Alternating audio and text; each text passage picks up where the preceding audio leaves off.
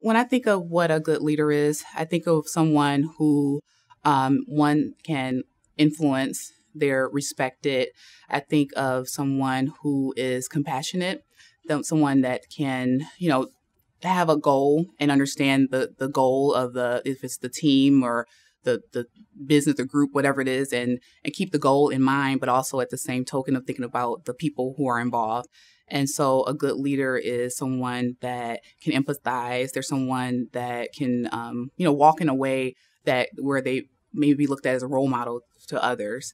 I recently I was part of a leadership class, and we put together a vision board of the type of leaders we wanted to be. And it was actually a wonderful exercise. I had Princess Kate on my board because she's someone that, people adore. They love her. I had images of parents, children looking up to their parents because of that whole emulation. I want to be like them. They're setting an example, being a role model.